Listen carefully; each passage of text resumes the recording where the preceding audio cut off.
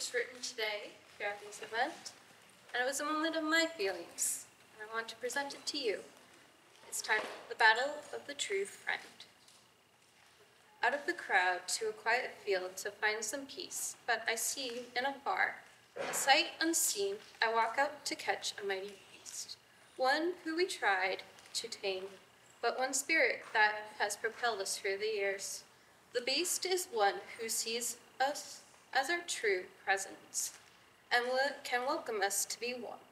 The poor cherish these animals, while the rich have plenty.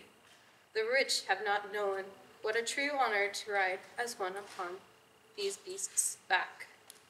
If you look directly into its eye, you'll see if you're truly worthy of such a mighty foe. The fog of dirt covers the air as it strides across the land, making it quake as many roam its home. And the pounding echo of thunder announces their coming.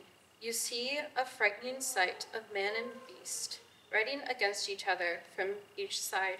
You hear the cries of many, the cries with sorrow for all they face.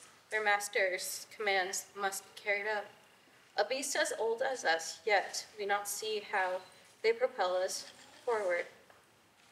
To me, it's a blessing to know their honor, the past, as many have served us. But yet we have to learn its blessing. For a friend who is a river, always moving forward and showing its way. But yet we are such a fool to not see the truth. We just see a mere reflection of you and I. To think how a magnificent friend I speak of, to be blunt, is a beast with a great might, and anger, if provoked, just right. But yet, now fear, for it is becoming a shadow of the night, a beast of light that we ride. The beast I have been speaking of is a horse, a true friend to me and mankind.